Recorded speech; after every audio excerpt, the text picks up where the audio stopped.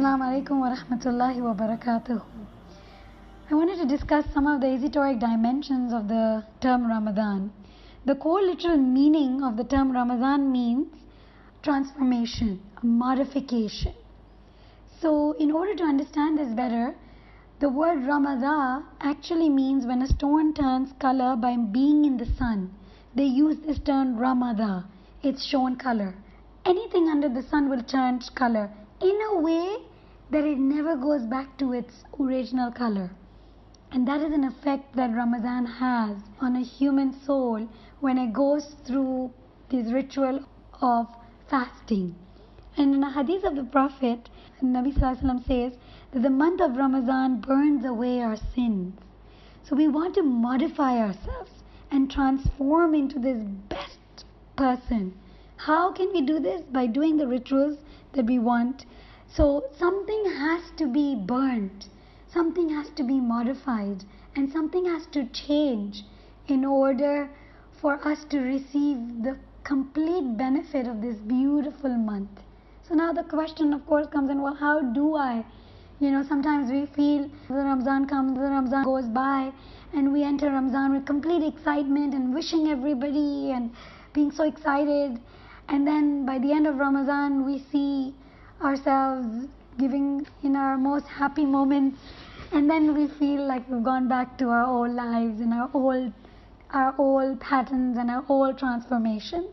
So this series of talks are here to maybe, perhaps, with the will of Allah and with His guidance, be able to experience the transformation. And I don't want to say learn, because sometimes learned knowledge can only be concepts which are just in our mind. But we want to experience that change.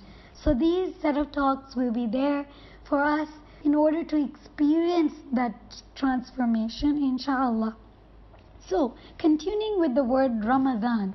Ramadan here means a modification and transformation, the way the stone changes its color and is shown a different color. Another meaning for the word Ramadan, meaning entailing washing. When the rain washes the dirt, in the same way rain washes away dirt, we want to wash away our soul, cleanse it from the contaminations. In order to understand this well, this concept, we repeat this concept in the daily dua of Ramadan that we recite after every salah. And the dua it's called dua of Allahumma adkhil ala ahlil qubur as-surur. If you look at this dua, in the entire dua, we're constantly asking for change. Change for people, transformations for people, changing their hal, their state to a better hal. For example, Allahumma ashbah kulla ja'i.